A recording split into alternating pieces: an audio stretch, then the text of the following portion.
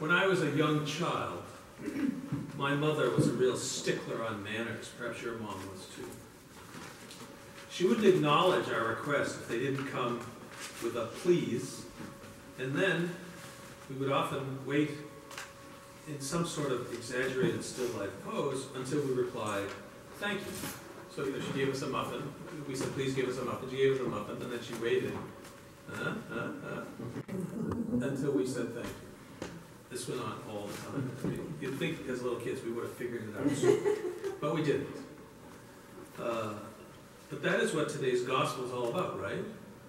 Right? Today's gospel about thanks and no thanks and thank you and polite manners from Mrs. Ross. Well, then I guess we're done. Thanks for coming. Wait a minute, you Save attendees, probably you're saying to yourself, Luke, the Gospel of Luke, it's never that easy with Luke. Luke always makes it hard. On purpose, I think. Jesus heals 10 lepers, but only one had a mother like mine and came back to say, thank you. That must be the true message of the Gospel from Luke today. Blessed are those who thank people. Thank people if they heal them. Well, the truth is, the Gospel surely must go deeper than that. Jesus was walking near Samaria. People from Samaria were called Samaritans, as you would assume. You know the Samaritans, they have the signs up on the bridges, feeling down, call the Samaritans. They're anti-suicide hotline. But in this case, it was just the opposite. The Samaritans were reviled. They were the lowest of the low. If you wanted to find an analog for a vicious terrorist, it would be Samaritan.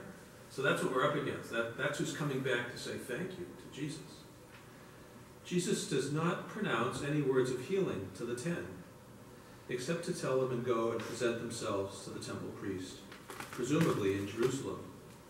As the lepers hurried away, they were healed. Then one of them, a Samaritan, turned back to give thanks. Jesus seems miffed that only 10% of those who were healed returned to give thanks, only the reviled Samaritan. Does this gospel mean to imply that the 9 healed lepers were not appreciative?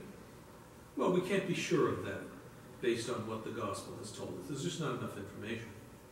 What we do know is that it was an ancient Jewish tradition, if you experienced any kind of healing, to go to the temple and show the rabbi. We can also imagine that Jesus wanted the religious authorities to know of his work of healing. What better way than to have 10 healed lepers at your door? But what is the true purpose of the gospel? What is the essence of this story of Jesus from Luke? We may have a hint of that in the early part of the gospel. Did you notice that there aren't any specific pronouncements from Jesus regarding the healing, like there are in other gospel miracle stories? Did you notice that? In many healing stories, Jesus does an action or some kind of effect that determines the healing. There's no, remember you put the mud together and you put the muddy dirt on the eyes? There's none of that. There's no Lazarus come out, famous story of Jesus' friend being risen from the dead. But in this case, Jesus simply tells them to go and show themselves to the priests. As they went, they were made clean. Some scholars of the Bible say the world has been unfair to the 9 ungrateful lepers. After all, one scholar wrote, they were only doing what Jesus told them to do. Isn't that right? Jesus said, go present yourselves to the priests. And they were doing that. So where does that leave us? We have 9 healed people who go on and 1 who comes back. 2 groups of people, each reacting differently. Could it be that there was 2 different kinds of healing? Could it be that Jesus healed the bodies of the 9, but healed the body and the soul of the one who came back? Could it be that Jesus healed 9 physically and 1 spiritually? Those are the kind of questions we have to ask about today's gospel. The sermon today, if I were to describe it, is all about health. Certain kinds of health that are in the news a lot these days. Each presidential candidate promising to do something more and greater about our health care. But today I want to preach about 2 kinds of health, physical health and spiritual health. When I was serving God in Austinville, Massachusetts, down on Cape Cod, it was my first rectorship, I met a wonderful woman whom I'll call Jan. That was not her real name. Jan was so full of life that when she entered a room, it just lit up just from her smile. Jan was the ultimate glasses half full kind of person. If she discovered that the bread in her house went stale, she'd say, "Now how did God know I was making toast today?" Virtually every encounter I had with her was a joyous celebration of life. One day I ran into her son at the supermarket, and I told him one more wonderful Jan story. Her son paused for a moment and asked, "Has Mom told you about her illness?" "Illness? What illness?" I asked. Stammering, he told me how she was diagnosed with lymphoma, an often fatal cancer of the blood. I was stunned. Jan sick? Impossible. Her son assured me that they had the test done and another test done, all up and down the East Coast, and each diagnosis was the same. "Is there anything I can do?" I asked, feeling quite inadequate at the time. "Well," said her son, "you could pray for her and continue being her good friend. She likes you," he said. I told him how much I adored his mother, and of course I said I would do all I could, and more, I hope. He said, "Well, speaking of more, could you help us convince her to go get her chemo treatments?"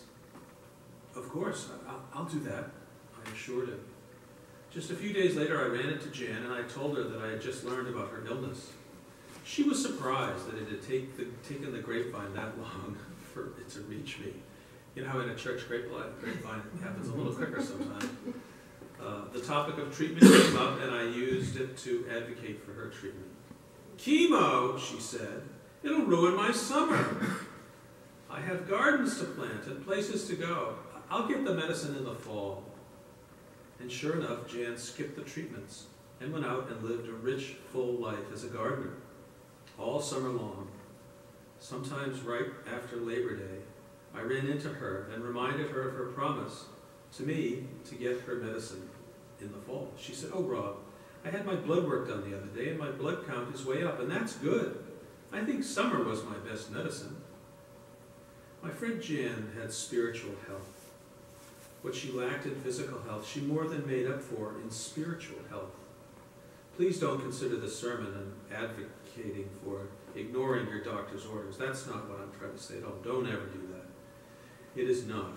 But I do remember often saying to people, "I'd sure hate to be the cancer that found itself trapped inside Jan's body during the summer.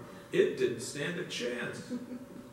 Her attitude, her approach to life, her joy at all of God's creation, it was all very inspiring. But in Jesus' gospel from Luke, he is giving us the picture of Jan in the person of the thankful leper. Jesus is surely not calling us to choose between physical and spiritual health. God would certainly want us to have both. But I do believe that Jesus is using this story of the lepers to remind us that one is superior over the other. The cleansed leper who returned to give thanks to Jesus was both physically as well as spiritually healed. When I left Massachusetts to move to the Bay Area, Jan was at the height of her powers. I thought she'd outlive me by 10 years. But then the phone rang one day when I was in California, and in the second winter we were there, it was her son calling to tell me that Jan had died. I was first shocked and then deeply saddened to lose such a wonderful friend. Her son's last words to me were, "Heaven will never be the same." At her memorial service held that summer, of course, I was honored to deliver the eulogy to my good friend. All I could do was to think of the wonderful tale, the wonderful descriptor from Shakespeare's A Winter's Tale. And I'm paraphrasing now. Her heart, there was no winter in it. Jan and the leper, and this gospel this morning, are like beacons in the night. They are the lighthouses for our souls. May there be no winter in your healthy heart and soul. May your spirit soar like the spirit of the grateful leper, and soar like my friend Jan. Amen.